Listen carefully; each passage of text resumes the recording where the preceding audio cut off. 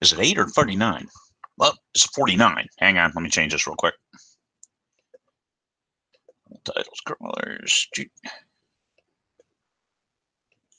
on. 149. Update. And I'll update the other stuff as soon as I'm done. Episode 149, which is a prime number, by the way. Right, so 2, 3, 5, and squares of primes. That's how you find out what isn't a prime number. All right. Optimal use of marketing budget. And this applies to newer authors that are just getting their first products out. And the reason I include covers and stories within the marketing budget is you're developing a product, and part of that development is the marketing. You need to develop a product that has a recipient. And I'm talking as a author who is trying to make money, as opposed to I just want to write a passion project. Then that's completely different. Don't even watch this if you're just writing passion projects and have no interest in making any money off your words. But if you do, then it becomes a product. And as a product, involve the marketing team early. Right to market. There's a lot of information out there about that. How do you find the readers and then write a product that the readers want to read?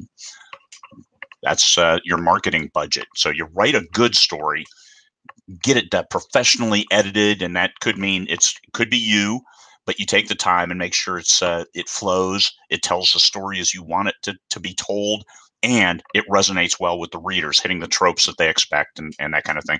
Then that killer cover that's genre appropriate and different but the same. It's a key point with the covers. Readers need to understand what they're going to get from the cover before they move on. And then that blurb seals the deal and it makes the sale. So that's all marketing budget kind of stuff. So spend the majority of your money. This is me. Spend the majority of your money.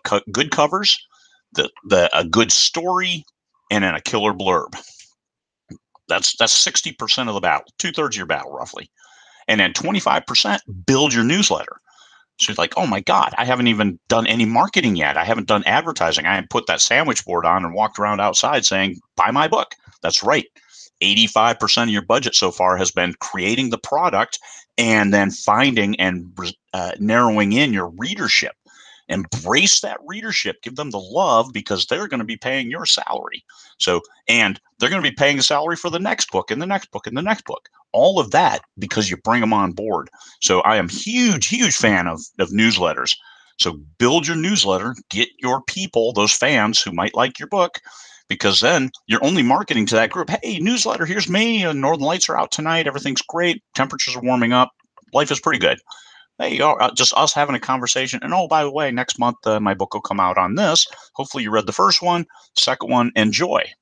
There you go. Look at that. Ready-made purchases. And then you start looking at your ad campaign, periodic paid promotions. I launched the first book in a 3-book series. Well, it's going to be way more books than that. But the first book came out the end of November. Second book came out the end of December. I gauged and looked and said, yeah, these are selling well enough that I'll write the third book and we'll keep writing books in the series. So third book comes out next week. First book I made free, paid bunch of paid promotions like Free Booksy, e-reader News Today, and places like that to get those paid promotions spread out throughout the week and get the visibility on that first book free. Second book, reducing to $2.99 is all. These are thrillers. So, and the third book is $4.99. It's full price.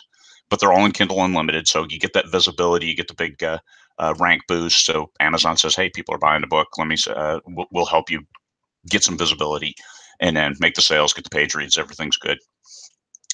So that's those paid promotions on that first book, and I hadn't done any paid promotions besides doing the ill-fated BookBub new release, featured new release thing. I did that, and that didn't. I think I counted for like 8 sales out of that whole thing, so that wasn't really good. But I saved all that money then for this one next week. So paid promotions, ad campaigns. Have been running ads constantly on that first book. Auto ads on books 2 and 3. Nothing too extravagant. And then testing what is working. So I've done some giveaways, and so that includes in my marketing budget for, hey, if you're interested in this kind of thriller, here I've got stuff. I've got coffee cups from things. I've got Marine Corps fighting knives and things that might be interesting for folks who would read this book.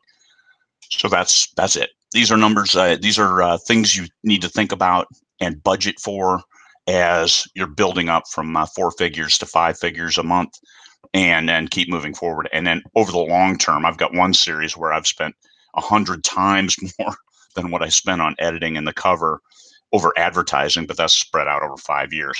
So that those numbers will change and skew as you get into it.